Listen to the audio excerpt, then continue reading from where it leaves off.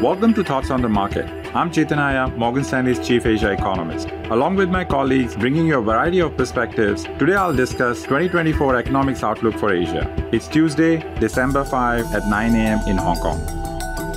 It used to be the case that business cycles across Asian economies were in sync. But after the COVID shock, global trade and global growth have moved out of sync. Growth in Asia has diverged at times from global growth momentum. Moreover, in this cycle, the inflation picture is very different across Asian economies. So in contrast to previous cycles, we have to be more focused on nominal GDP growth. Real GDP growth, which is nominal GDP growth adjusted for inflation, has been divergent across Asian economies during this cycle. And we think Asia's recovery will remain asynchronous vis-a-vis the rest of the world. Looking at the three largest economies in the region, we are more constructive on the outlook for nominal GDP growth for India and Japan, while we think China's nominal GDP growth will be constrained. Why is this? First, we think China is facing a challenge in managing aggregate demand and deflationary pressures from deleveraging of local government and property companies' balance sheets. Policymakers have embarked on coordinated monetary and fiscal easing, which would help to bring about a modest recovery in 2024, but the deleveraging challenges are intense, and so the path ahead will still be bumpy. Moreover, we believe that inflation will remain low, which means corporate pricing power will be weak, and that could present a challenge for corporate profitability.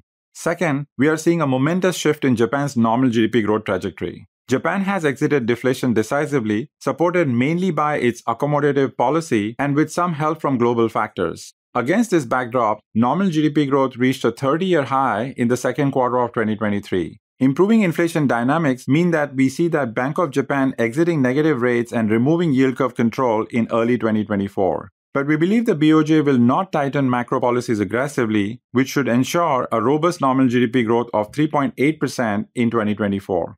Finally, we believe that India remains the best opportunity within the region. Nominal GDP growth is expanding rapidly, and we think a pickup in private capital investment cycle will sustain productivity growth. Policymakers have been implementing supply-side reform, and that has already boosted public capex. A virtuous cycle is already underway in India, and nominal GDP growth will be expanding at double-digit growth rates.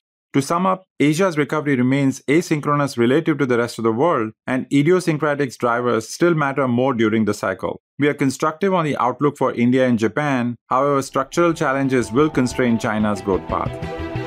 Thanks for listening. If you enjoyed the show, please leave us a review on Apple Podcast and share thoughts on the market with a friend or a colleague today.